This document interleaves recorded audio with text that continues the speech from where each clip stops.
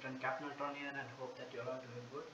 So today we have a very good news, that is BGMI is finally available on emulators. Yes, you have heard it right, emulator, or you can say PC.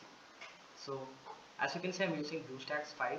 If you haven't downloaded it yet, then you can go to Google, then type BlueStacks 5. Just type BlueStacks, and here you can see BlueStacks 5, which I've already downloaded. So for your convenience, I'll give the link down below. Just download it.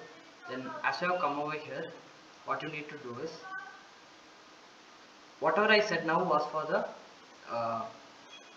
people who haven't downloaded BlueStacks, and if you already have BlueStacks, then go to settings, over here about, check for updates. So for me, I'm on the latest version. If you are not on the latest version, make it latest version and then try. So after you're done with this, what you have to do is go to Play Store and download BGMI, which you have already got early access. And if you haven't got early access, don't forget to check out my video in which I say about how to get early access.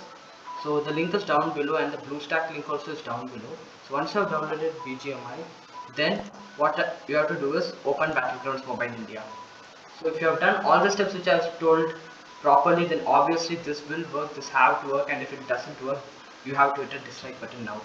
But make sure that you have followed all the steps properly.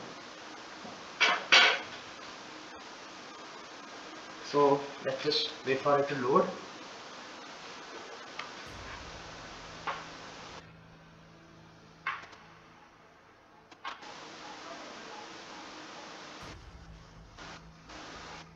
So as you can see, without any problem, BGMI has opened. You can sign in with your Play Store account or any account, and as you can see, pan, here you go, my CaptainUltron account is here.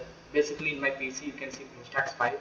So that's all for today, guys, and if it did work for you guys, don't forget to sub and leave a like, and it will work for you guys, it's my guarantee.